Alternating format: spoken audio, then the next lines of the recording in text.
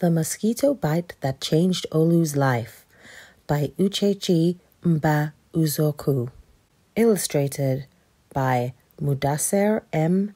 Abid. Olu lived with his parents and sisters in a big house in Owerri, the capital city of Imo State, east of Nigeria. Olu was the son of very successful parents who owned a big technology company in the city. This enabled them to give Olu and his sisters everything they wanted all the time. Being the only son in a typical Igbo family, Olu got more than his sisters did, and that made him very spoiled and lazy. He played video games on the TV and his tablet all day, every day, in his very messy room. "Olu, get out of bed now," said his mom one morning. "Clean your room, brush your teeth, take a shower, and join your sisters at the breakfast table so you can be on time for school," she added. "But Mom, I'm sick," Olu replied grumpily. Olu didn't do any chores at home. He also skipped school sometimes by lying to his parents that he was sick, only to stay home and play his video games. His sisters got so mad, but what could they do? His parents were too busy to listen, and Olu simply stuck his tongue out at his sisters. One of Olu's sisters stomped her feet. "I wish Olu would stop being so lazy," she exclaimed. That night, the weather was chilly, and the full moon lit up the sky.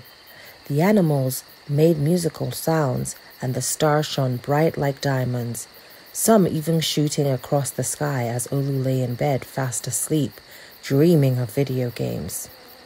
It was then a big fat mosquito perched on Olu's face and gave him a big bite right on the end of his nose.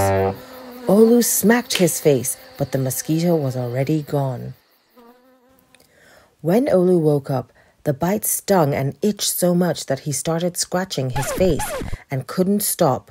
The more he scratched the mosquito bite, the bigger the bump grew. It grew bigger and bigger until it got so huge his nose looked like a balloon. "Olu, get out of bed. It's time to go to school," his mom called. "Mom, I can't go to school looking like this," his sisters giggled.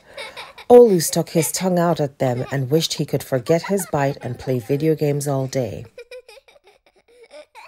Olu's mom tried putting ice, ointments, water, and everything she could think of, but the bump would not go away.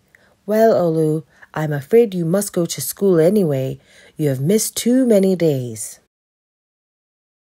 So off Olu went with a big red bump on the end of his nose. Everyone laughed.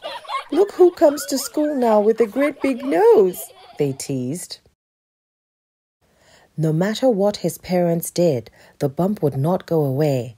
In fact, the more video games Olu played, the bigger the bump grew, even after visiting the doctor. Then, one night, as Olu was asleep, the same mosquito came humming in his ear. Buzz! Olu woke up. "Hey, you, mosquito, why did you bite me? Look at my face. See the huge bump on my nose?" To this, the mosquito replied, "Yes, I bit you because I wanted you to wake up and take your life back and stop being lazy. You don't like the bump? Let's make a deal. If you wake up every day and ditch the video games, clean your room, go to school, make good grades, and be kind to your sisters, in the next few weeks, that huge bump on your nose will disappear." Olu groaned.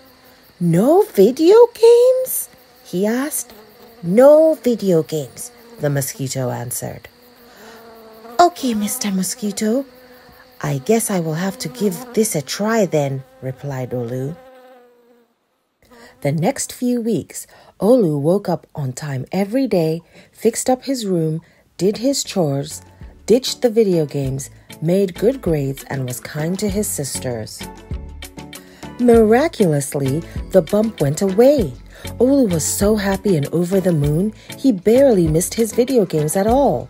And he even helped his sisters with their chores. Together, Olu and his sisters laughed and played outside too. His parents couldn't believe it, but the mosquito could. He knew that all Olu needed was a little reminder that small changes can wake up even the laziest of boys. The end. Thanks for listening. I hope you enjoyed that. If you did, please subscribe and come back again.